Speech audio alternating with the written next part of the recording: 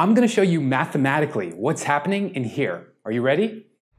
Hello world, it's Siraj, and the brain. It's deeply influenced so much machine learning theory, and in this video, I'm going to take a little bit of a different approach to my usual lectures and introduce 4 unique machine learning algorithms in the context of both human and animal learning, ultimately using one of them to train a digital mouse to find the exit in a maze. If you're new here, hit subscribe to stay updated with my latest content. I'm going to constantly be pushing educational videos to this channel every single week. In the early 20th century, a physiologist named Ivan Pavlov was studying the physiology of digestion in dogs. In the lab, he noticed that his dogs began to salivate in the presence of the technician who normally fed them, rather than only salivating in the presence of food. Pavlov was inspired by this informal observation to conduct a more formal experiment. He presented an audio stimuli to a dog, then gave it food. He did this a few times, and then when the dog heard the sound, even without the food, it started salivating. That beat must have been fire. He concluded that if a particular stimulus in the dog's surroundings was present when the dog was given food, then that stimulus could become associated with food and cause salivation on its own due to this positive reinforcement loop. This experiment, popularly called Pavlov's dog experiment, helped form the basis for associative learning theory. It describes the process by which a person or animal learns an association between 2 stimuli. The basic claims of associative learning theory are that reinforcement learning is the acquisition of associations between states, actions, and rewards. The animal is acquiring these associations through learning. In this case, we can assume the state to be a stimulus. It's useful for predicting the potential reward. It also claims that the modifications of these associations are driven by prediction errors. That means the discrepancy between what the animal expected to get and what it actually got. The most influential idea of associative learning theory was invented by 2 researchers named Rescorla and Wagner a couple decades later. Their model is a prediction error-based learning model in which stimuli acquire value when there is a mismatch between the prediction and the outcome. In the equation, the value of stimulus S at trial t is set equal to the value of stimulus S at the previous time step, plus the reward and the expectation. The learning rate defines how much this prediction error is weighted. This prediction error says that when the animal gets more reward than it expected, it leads to strengthening of the associative weights, and a negative prediction error leads to a weakening of the associative weights. The Rescorla-Wagner model was groundbreaking for 2 reasons. The first reason is that it was able to explain a huge number of phenomena in fear conditioning. Using that model, researchers were able to map out the detailed structure of how these computations could be implemented by amygdala circuitry. The second reason is that it helped develop some early natural language processing applications like part-of-speech tagging. I'm sure they could have named it something more descriptive, but hey, it was the 70s. But while the Rescorla-Wagner model provided a basis for associative learning theory, it only estimated a single value. We know, however, that biological brains are able to represent uncertainty about the world somehow, since the world is full of uncertainty. Probability theory suggests that to properly represent a biological brain's uncertainty of the world, it should utilize a probability distribution over the possible weights instead of a single value. We can use a famous statistical rule invented by Thomas Bayes called never talk about Fight Club. Wait, that's something else. It's called Bayes' rule. It states that the posterior probability, which is the probability that the hypothesis is true, is equal to the prior probability, which is how well the hypothesis fits existing knowledge, multiplied by the likelihood of the evidence if the hypothesis is true, divided by the prior probability that the evidence itself is true, where the evidence is a description of how well the hypothesis explains the new evidence. Another way of saying this is that the probability of event A occurring, given that B is true, is equal to the probability of B occurring, given that A is true, multiplied by the independent probability of A divided by the independent probability of B. The Bayesian generalization of the Rescorla-Wagner model is embodied in what's called the Kalman filter. It states that uncertainty grows over time due to the random diffusion of the weights.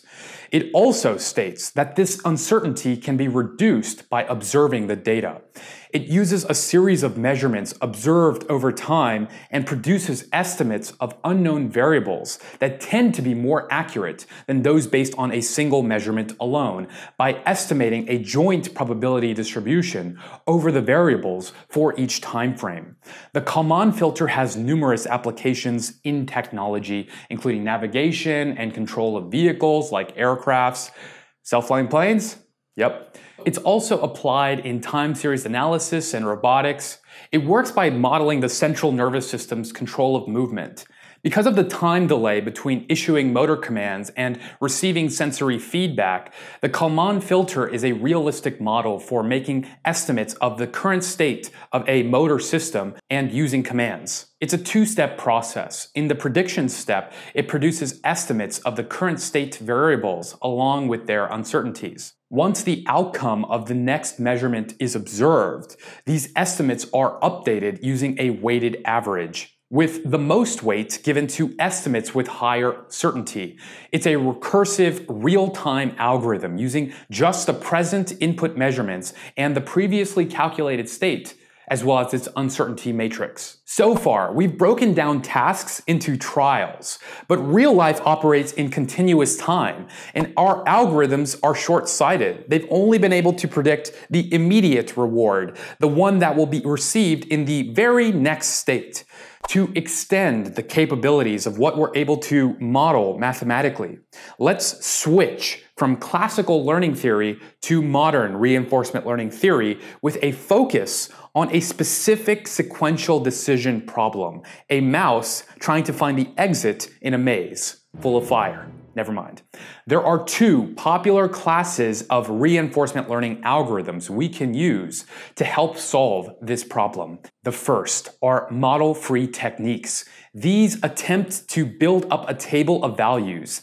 The value is the cumulative future reward that the animal expects to get when performing a particular action in a particular state. The idea here is that we are not building an explicit internal model of the world.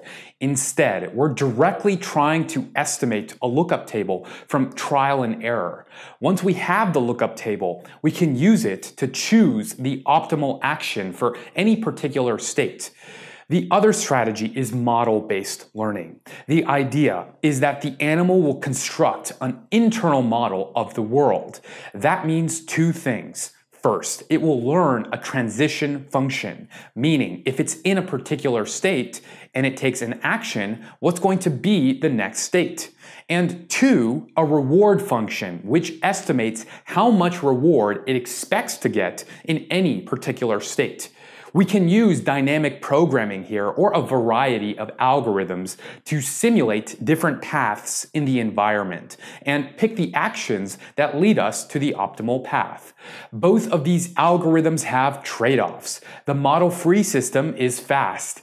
We just perform a table lookup, but it's inflexible. If the reward function changes, all the values in the lookup table have to change. Whereas in the model-based learning system, it's more flexible. If the reward at some state changes, we just change the reward function at that state. And that reward will propagate to all of our values via the reward function we've defined. but it's slower.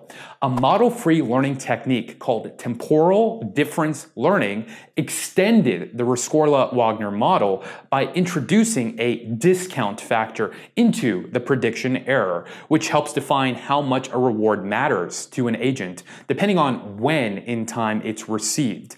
Meaning, we can make rewards that happen in the near term worth more.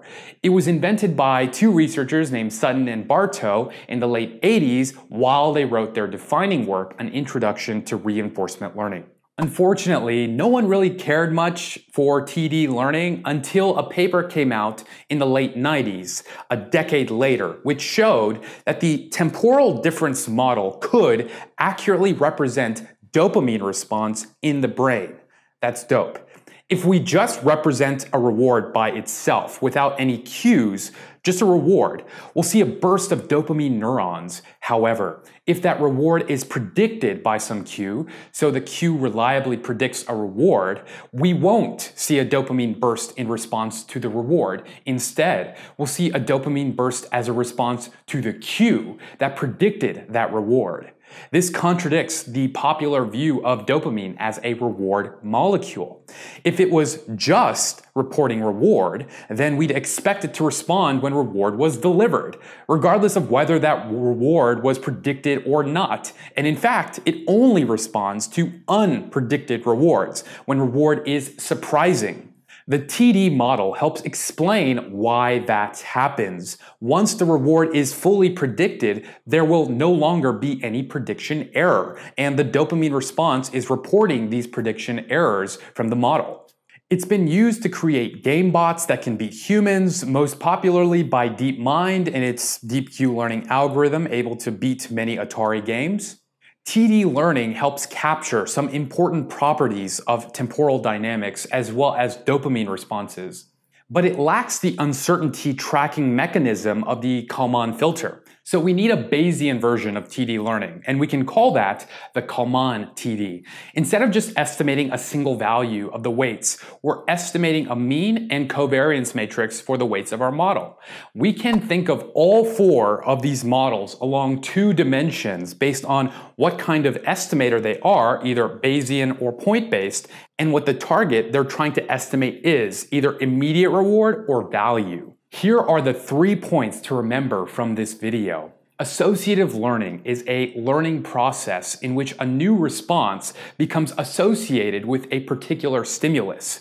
When we build mathematical models of learning, we can use distributions instead of single values to help represent uncertainty about the world. And temporal difference learning is a model-free learning technique that predicts the expected value of a variable occurring at the end of a sequence of states. You're good looking and smart. A+ for making it to the end of this video. Hit subscribe and I'll give you an A++. For now, I've got to chase a reward, so thanks for watching.